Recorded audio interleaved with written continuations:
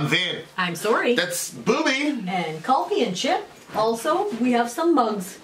The Mugsy. Sori secret mug. I don't know how clear that's coming in.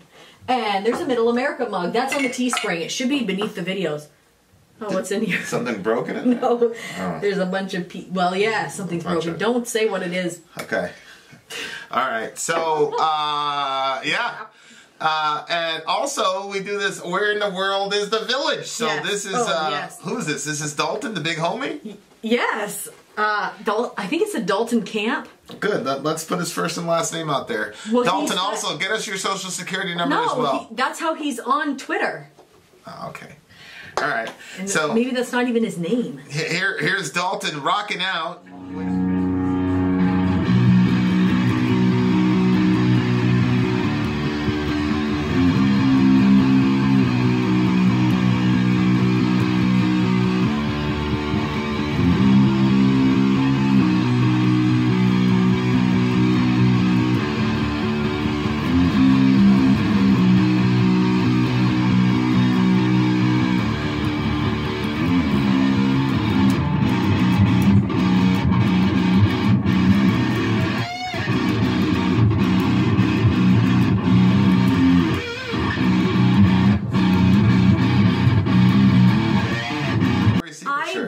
Ever go on Twitter, and last night I couldn't sleep, so I was like, well, I'll mess around on Twitter for a while, see if I can, you know why? Because for some reason Twitter confuses me.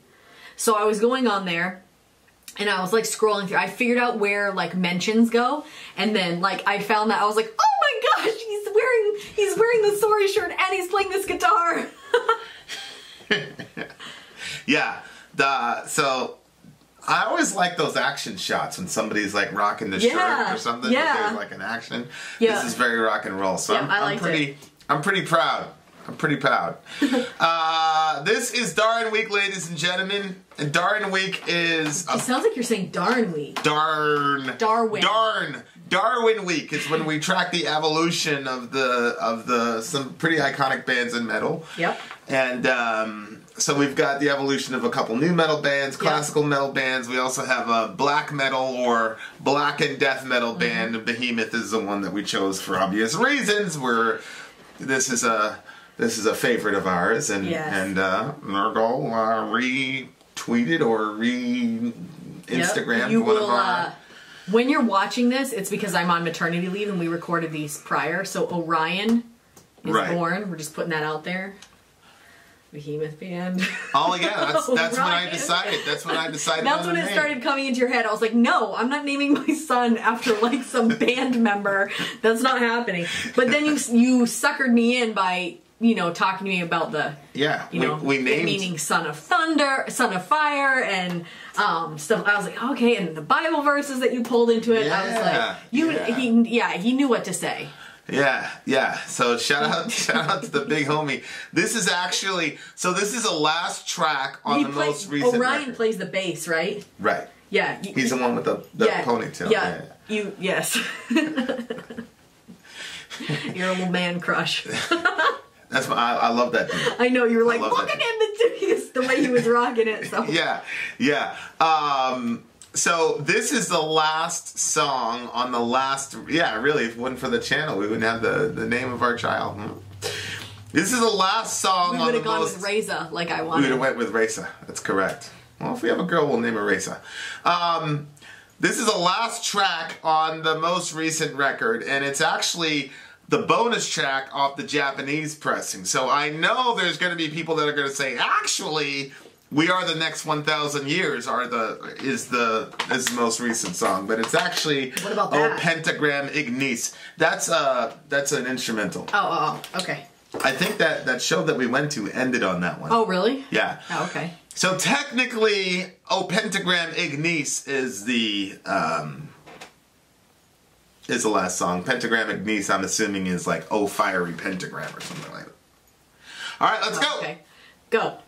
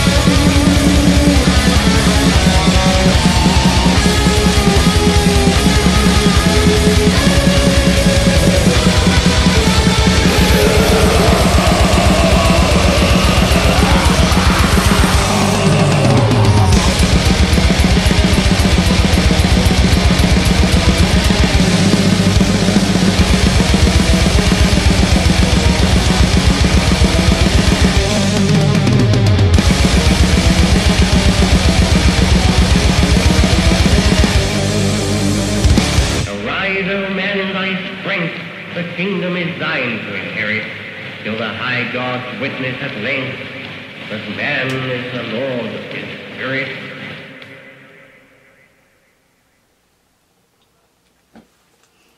See, that's the sound I love.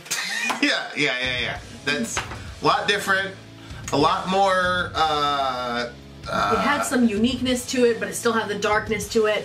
It's got the aggressive sound to it. The way that he does his vocals is better because you can kind of hear. It's not like I still need the lyrics there. Like I'm not sure I could really get what he was saying without the lyrics. For sure. But there, he has the fluctuation in there of like the different stuff that he's saying, and I think that it would be really, really, really, really fun to like do one of these screamy parts with him. Like I know that we'll never in our lives get that opportunity. I don't know about that. You heard it here first. Sori wants to get on stage with Behemoth and yell and scream and stuff. Yeah. I wouldn't. Without being pregnant, because I feel like you really need those tummy muscles. Yeah. I'm pretty sure I would not be surprised if that happened. Not at all, especially for you. Don't touch my girl though, Nergal. I'm gonna have to put down my pacifism. Oh my gosh, babe. I know you're doing that BJJ too, so whatever happens to you happens to you, big homie. Not BJJ. Yeah. Well, then he should be able to beat you. Yeah, nah. You don't want no smoke with Vin. No, he doesn't even seem like that type of person that would invade somebody's space anyway. Nah. But if you did, you'd have a problem. All right. Well, this is really, really interesting because I don't know if you see this, but it talks about man being the Lord of the earth, Lord of the sea, Lord of the air, and Lord of the fire, which are the elements. The elements, right? Yeah. So those are the elements, and then of course I agree with this. I agree that man should be the Lord of the earth, of the sea, the air, and fire. I agree with that. Yeah. Because God set the dominion mandate. He says, let them have dominions over the fish of the air, the birds, the fish of the air, the birds of the air, the fish of the sea, etc., etc. Yeah. And so, see, this is to me like the ultimate misconception I think that Satanists have with Christian theology. Is they really believe that that mankind is just supposed to be hunched over and just begging for scraps. Like they don't have an understanding of man was sent here as a vice regent. That God, it's portrayed as God is the ruler in heaven, and that man is to rule the earth in lieu of God being here. Right. And what it means to be in the image and likeness of God, and then that we're supposed to exercise dominion. And of course, if you exercise dominion, then you are the Lord. Right. So we're supposed to be the lords of the air and fire and earth and all that. I believe that. Yeah. So, and to some degree we've done it. If you jump on a plane and all that, that has to do with mankind exercising dominion. Yeah. Is that we took the elements of the earth and organized them in such a way as a windmill too. Yeah, as to harness nature and make it work for us. So it just seems to me that they conflate submission to God to be that you're supposed to crawl on the ground and all that. Yeah, that's not the case. And the biblical portrayal of the human race is not an ape or an advanced ape. The biblical portrayal of the human race is that we are the representative. That's your doctrine. That's your theology. That's your anthropology. But the biblical doctrine is that we are crowned with glory and honor. We're representatives of God on the earth, and that the reason that we're supposed to be good to people like Nergal, who completely disagree with us, is because even if he disagrees with us, I'm supposed to engage him as if he was God on the earth. Because he's in the image of God. That's what it means.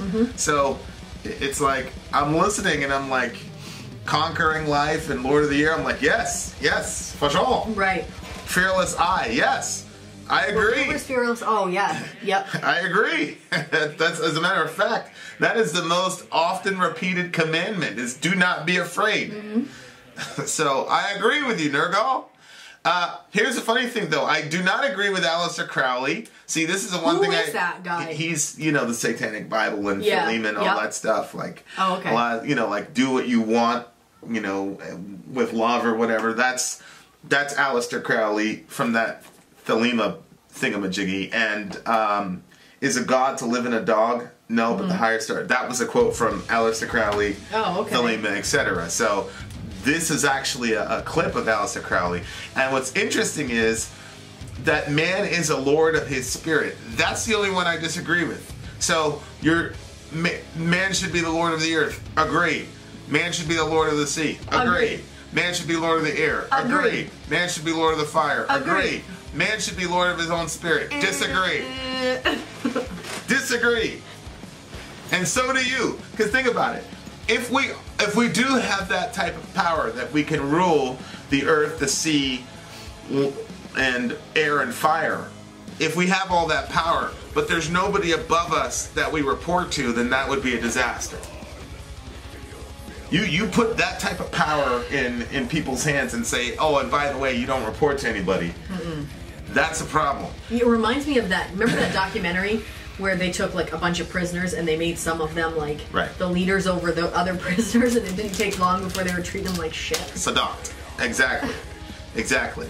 And that was also really what I believe is going on in the garden, which is God is saying, I'm giving you dominion over everything. So air, water, fire, earth, whatever, you have dominion over everything. But you can't have this tree so that you can know, in spite of all your power and in spite of all the things that you're supposed to do to exercise dominion in the world, that you still report to somebody. Right. That was the point of the tree. Yeah. And what Satan was trying to do was say, nah, bro, you don't report to anybody. So go and have all this dominion with no accountability. And when you do that, the minute you take that deal, then you lose everything. Right. Like, that's the message.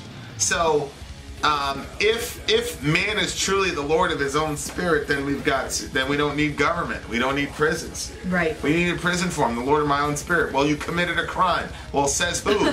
Right. Who are you? Oh, who are you? You're the Lord of my spirit. Sadat. Correct. If that's exactly the point. Like, this is where I disagree with my Satanist friends.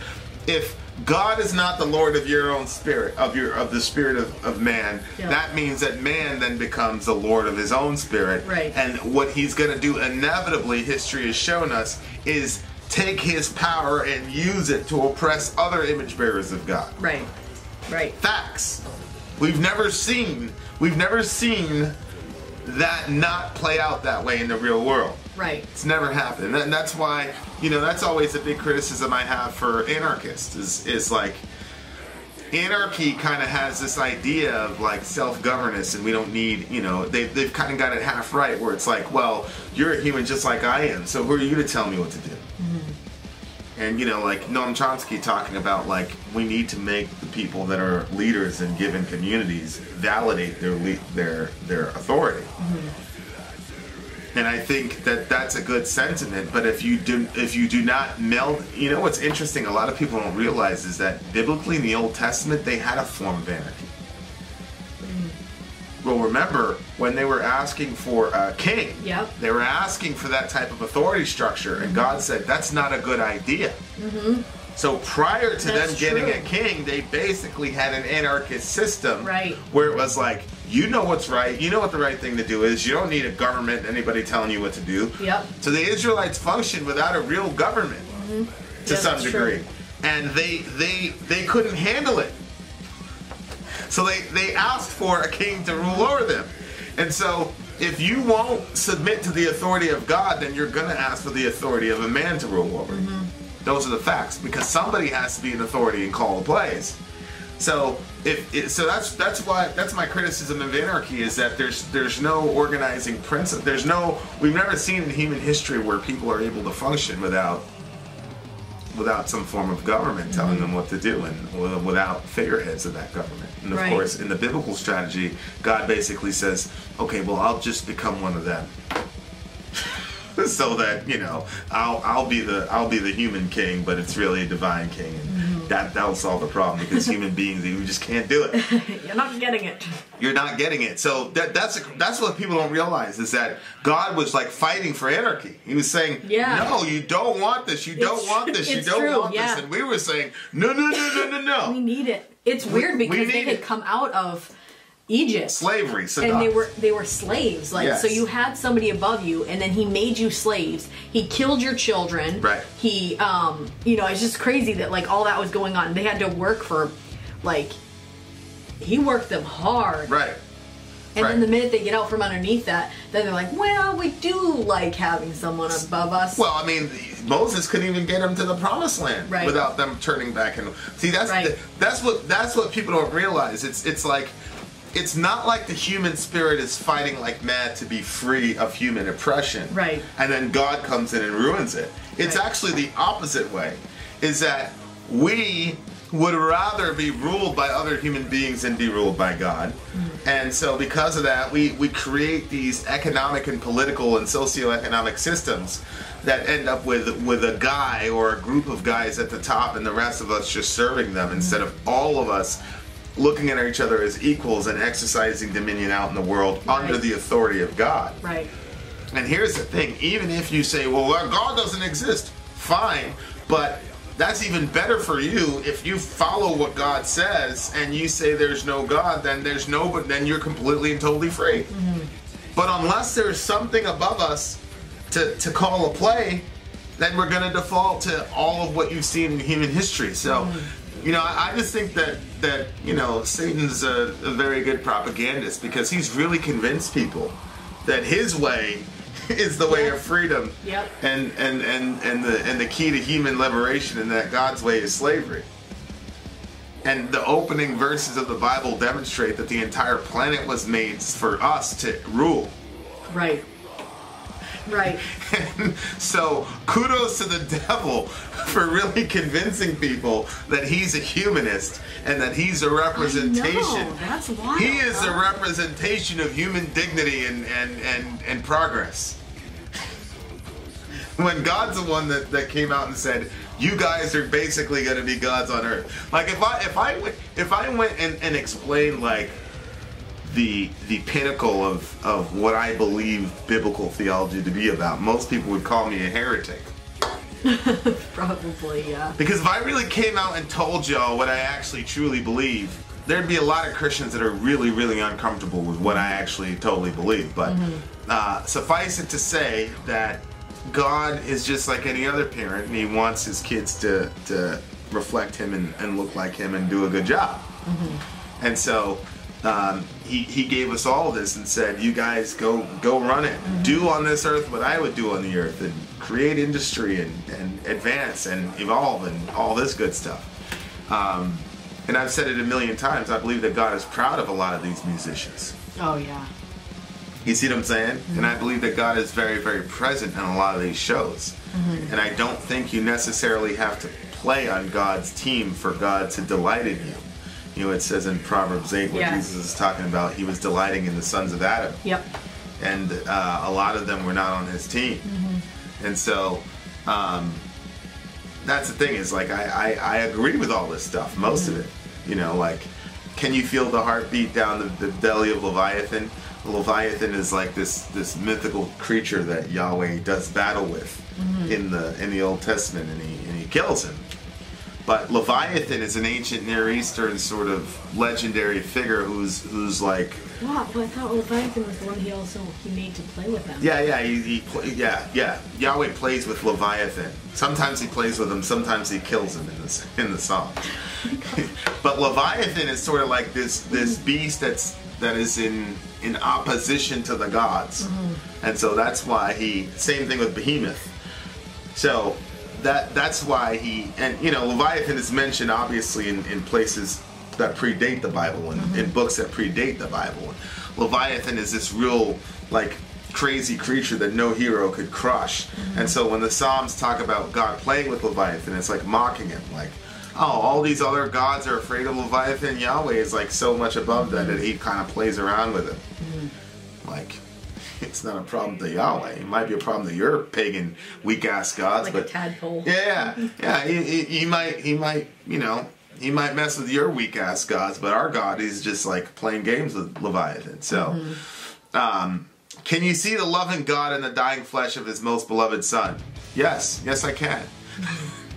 and of course... That is a crazy line because... Yeah, when you're reading it, like, I'm seeing it from a Christian angle. I'm like, of course. Yeah. But then I'm like, wait, that's not what they meant. What's Nergal meant when he wrote that? Well, if it was Nergal that wrote it. Well, yeah, I'm almost certain it's Nergal. It's supposed to make you think like, yeah, he's supposed to be this loving guy. Well, look, Nergal. I think he's very intrigued by Christianity. I mean, look at what he named the record, I Loved You at Your Darkest. And then he's got a song entitled Romans 5:8. I know. Which I'm pretty sure is God demonstrates his love to us in that while we were yet sinners, Christ died for us. Mm-hmm. I'm pretty sure that's Romans 5. Now I have to check it. But I'm almost certain that that's Romans 5:8. So Nergal knows his stuff about Christian theology, that's for sure. And Romans 5:8 is it's not John 3:16. It's not yeah, I got it. Good guess, Vincent. Romans 5:8 is not a like John 3:16. No, it's not like one of the ones that people know. Right. So yeah, do what you want with that. But I think Nergal is kind of secretly attracted to Christianity to some degree. But can you see the loving God dying the flesh of his most beloved Son? Can you taste the gangrenous fruit of the forbidden tree so that man can become Lord of the sea? See, this is the crazy part he's thinking that when he did that, he became... Sadocked. Correct. Yeah, but it's the opposite. He already was. Right. You already were. Yeah. That's the... when the devil was saying that God, you're not going to die. God knows that if you do this, you'll be like God. Right. He made you in his image, dummy. Right. Well, if you are already like God. And the thing is, if Eden really was the mountain of God, you know what I mean? Where the gods resided, or where like they came together to take counsel. Yeah. Like, they were in the perfect spot right there. They had to leave that spot because they were, you know.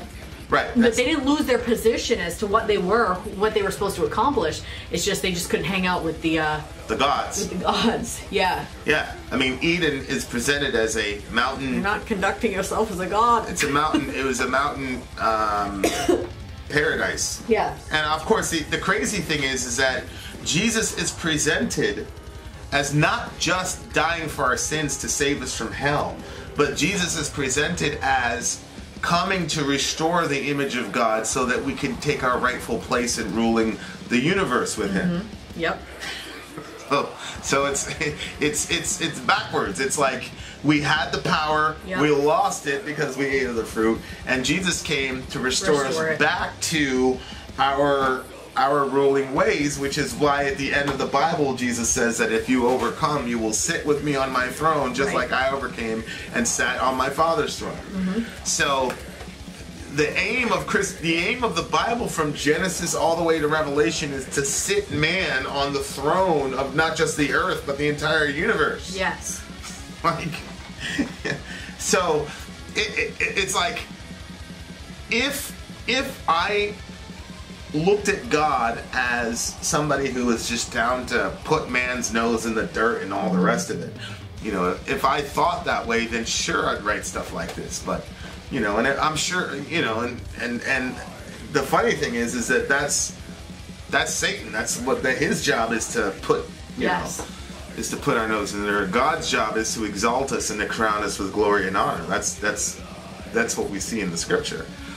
But Satan has people believe that just because God tells people to submit to him, that means that you're supposed to be, your nose in the dirt and all the rest of it. And that's not the case.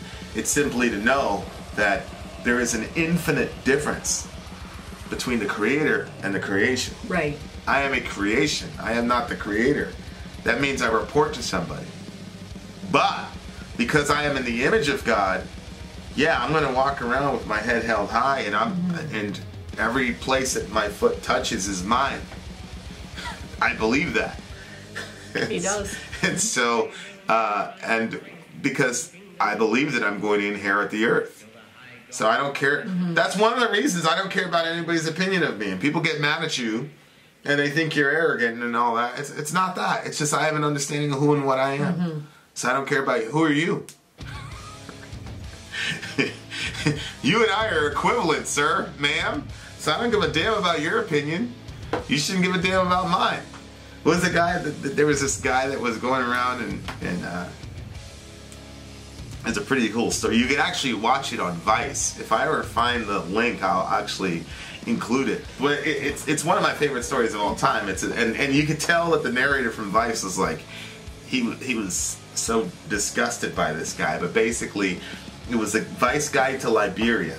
Yeah. And if I find it, I'm going to put it in the link here. And it was this guy named General Butt Naked.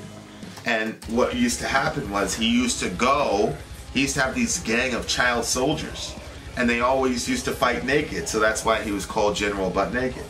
And the kids did? Him and the kids. But before he would go out to fight, he would sacrifice one of these kids. What? Yeah, he would sacrifice the kid and then drink their blood. Oh. And so right as he was about to go into one of these conflicts,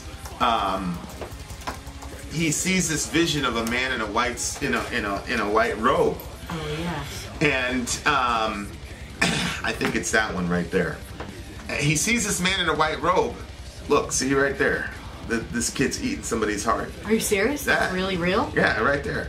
And so he sees this man in a white robe, and the man says to him, "My son, why are you slaving?" That's right. I remember you telling me. And he responds by saying, "I've never been a slave of anybody." He's like, "I'm a prince." And the vision says back to him, "You're right in saying that you're a prince, but you've been living as a slave." And he says, and then the person says, "Repent and live, or stay the same and die." And then he snapped out of it, and ever since then he started following Jesus. It was it's a pretty cool testimony. But the point was, and this guy, I mean, he was known as General Butt Naked. He had this radical change and say what you want. Wow. He's a traveling preacher now. So he went from fighting naked, killing people, sacrificing kids, to overnight turning into a preacher.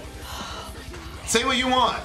But my point is, in that interaction where God said to him, said, "Why are you slaving?" Yeah. And he says, "I've never been a slave of anyone. I'm a prince." And the vision doesn't say, "You're not a prince, you're a disgusting, nasty." That's him right there. That's General Butt Naked. He doesn't say, "You disgusting, nasty, whatever." He says, "No, you're right. You are a prince." Right. But you're living like a slave, because there it is right there. I told you, General Butt Naked. There he is, Joshua Bleha, whatever his name is. "I would drain the blood from an innocent child and drink it before going into battle." Yeah. That's so gross. Yeah. And then, so he has this crazy vision. But it's crazy because God said to him, "You're right, you're a prince." Yeah. And he was in the middle of that, like, how you can't get worse than that. Yeah. You can't get worse than that, is drinking some kid's blood and then taking his brother and sister and going off and fighting him and turning him into a child soldier. And even in that moment, God is saying, "Yeah, you're still a prince." Which is, "I loved you at your darkest," right? Yeah. But then he said basically the vision said to him, "Repent and live, or don't, and die." Like, it's that simple. Yeah. Like, I'm gonna kill you. Yeah. You keep this shit up. That's crazy. Huh? So yeah, like, it's no joke, man. It's no joke. So, so I'm pretty sure that this is the clip right here. But so we're gonna include it, and I'm looking for the actual timestamp for when he talks about, like, what happened to him. But yeah, man, it's crazy stuff, and it's true. I believe that God does love us at our darkest, and oh yeah, He does look at all of us, because Butt Naked was not on his team at the time. There it is, right there. It was in his dialect. To look back, I saw this man and lady, white lady, but the light radiated through that man was so bright and brighter than the sun. And then I thought I was not a slave, because he said, "My son, why are you slaving?" I said, "Well, in this whole territory, I'm the king. I'm supposed to be a king. And he said, you rightly say you're supposed to be a king, but you're living like a slave. And those words were very hard words in my dialect. I said, I don't understand. What did he say? I mean, repent and live, or refuse and die. And he vanished. And the light vanished. And I came into myself and I was so confused. Now, to go for battle, I tried to signal the battle, my pistol got bust. I got so afraid and retreated from the front. But I got afraid for the first time. Wow. Yeah. He did a follow-up interview with this guy, and the narrator was like, all these people were accepting him and they're celebrating him, and he's like, this is a guy that was killing, like, he had a very hard time with it. Yeah. Like, how could you celebrate this guy who's killed all these kids and yada yada yada yada yada. Like, he wasn't very impressed with him. Yeah. But I mean, it's a radical change, and this guy was known throughout his entire, you know. Oh, that's wild. And yeah, he says like, yeah, of course you're supposed to be a king, but you're living like a slave. Like, that's the message. Yeah. And that's why I believe that he actually really did see God, that there was an angel or Jesus himself showed up to this guy. Yeah, it definitely sounds like that. Because that is exactly how Jesus would interact with somebody. Sure, you're a king. You know, like, living in sin doesn't free you, it enslaves you. And it makes you lesser than what you were supposed to be. That's the thing. It's like, you know, this is where I diverge from my Satanist friends. Is sin doesn't represent freedom to me. I've talked to too many people addicted to drugs and other things that to go with the idea that sin equals freedom. Right. Sorry. Right. Not buying it. So anyway, lyrically, this is great. Rex Infernus, I'm assuming that's Rex is probably having to do with a king or a crown. So Antichrist, born of shadows, Warren Mars. So this guy is. So Nergal is basically saying that the Antichrist is going to be the one that's gonna make it so that mankind can actually rule the earth, sea, air, and the fire. And of course, we don't believe that. So. Great lyrics though. Can you taste the blood of Abel on the sacrificial knife? Whoo! Whoo! That's a good line. That's a good line. Then he said something. I once married to the Pecatrix divine. Yeah, I was going to ask you about that. Well, that word Pekka, like peccadillo, or even is rooted in Latin to like sexual. Promiscuity to some degree. So he's talking, the Pecatrix, I'm assuming, would be the female goddess of sexuality, basically. Okay. So that's, you know, I'm assuming that's Satan had sex with the divine sexual lady, and then out comes, you know, the Antichrist. Oh, okay. But yeah, definitely a big evolution for Behemoth. Oh, yeah. For sure. But definitely big evolution. I like this version of Behemoth much better. Me too. Because it's much more singular. Like, it's more clear, obvious, vocally. Okay, that's Behemoth, and it's got a uniqueness to it. Lyrically, he's saying something that we need to hear. Yep. And whether you agree with it or not, it needs to be heard. So too bad it only went to the Japanese people. Well, yeah. Why would you do that? I have no idea why.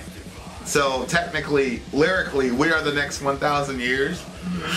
It's supposed to be it, but anyway, this is it. Yeah, I like the song. It was good. I love the vocals. I love what he did with his vocals too. Like, sometimes he went to a whisper, and sometimes he went to the regular. Yeah. So yeah, they definitely grew. They definitely evolved as a band. Not as like drastic as Pantera, I don't think. No. But they definitely grew for sure. What do you give the song? 9. This is a 9.5 from me. I really enjoyed it. I really enjoyed it. 9.5. Good Behemoth song. Vin out. Sori out. Gone. Arise, O man, in thy strength. The kingdom is thine to inherit, till the high gods witness at length that man is the Lord of his spirit.